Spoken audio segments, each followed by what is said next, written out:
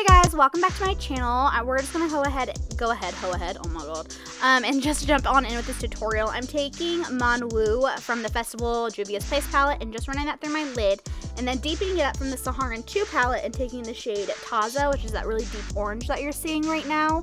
I really wanted this look to have red, so I went back into the Festival palette and grabbed Izafa and gave it that reddish tone that I was looking for, and just to kind of make the outer colors just a little bit more red.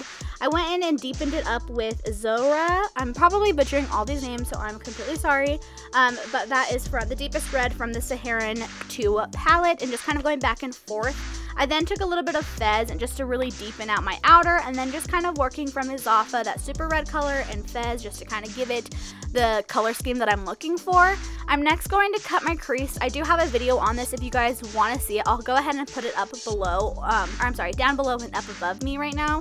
But pretty much just want to cut your crease. I do like to kind of go in with my finger like you guys just saw and go ahead and kind of, I don't know, make it a little bit less harsh. I also then go in with a brush, which definitely is a little bit easier.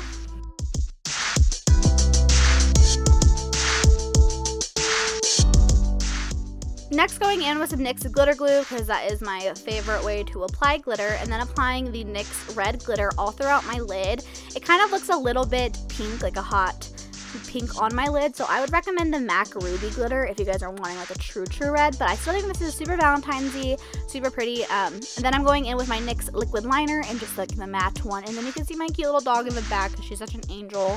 And yeah, so then for my face, I'm going in with the Natural Radiance, which just has been my favorite. Just keeps my skin super moisturized, and I definitely need that. Next, going with Estee Lauder Double Wear in Tawny, because that's just my go-to. Blending out my Too Faced Born This Way concealer. And then going in with the Dermablend Luminous Banana Powder. Geez, what a mouthful. And then going ahead and just setting my whole face with the Studio Fix Foundation Powder from MAC. And I use the shade NC30. And then I'm going in with the Hoola Bronzer, I believe this day. It's either the Hoola Bronzer or the Becca palette. I've just been kind of going in between both of them.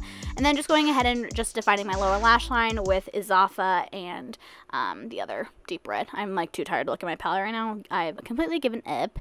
And then just going ahead and applying some blush. I want to say I'm using the Tarte Party. It was one of their like free gifts for your birthday from Sephora. And then just putting on some mascara. I've been using the roller lash, and it actually does like give my lash a little bit of curl, and your girl def needs that.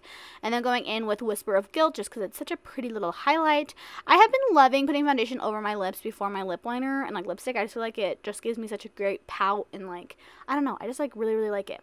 And then I went in with the Too Faced lipstick in Skinny Dippin'.